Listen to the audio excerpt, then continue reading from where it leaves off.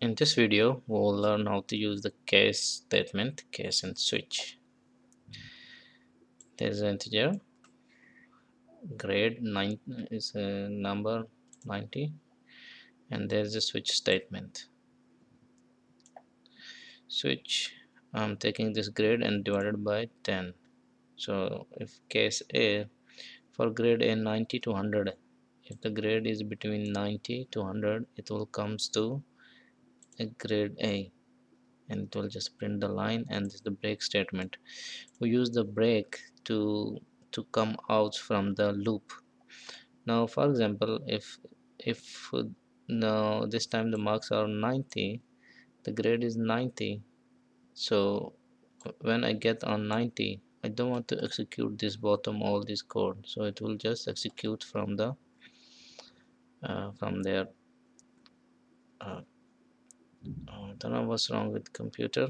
Okay, it's fine now. Now there is a default as well, default case. Now the default case is grade less than 60 is a fail. In any marks less than 60, it will just come to this line. It will just execute from of this line. So let's put the breakpoint here and let it run. So this time the grade is a 90, and if I press F10, what do you think where is going to be? It will jump to grade A. See, it's grade A, and after executing the break, it will just go out from the all these instructions. Okay, let's try another value. I'm going to make it uh, 85 and run. So this time the value is 85, so the 85 is going to jump on grade B, and it will execute from the grade B. Now just make a value 60, run.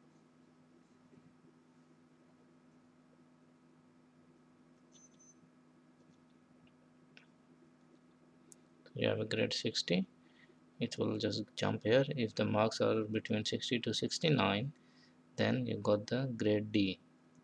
After it, break statement and execute. Okay, the last test is if I make this less than 60, like a 59. So in this case, it must go to default, our default statement.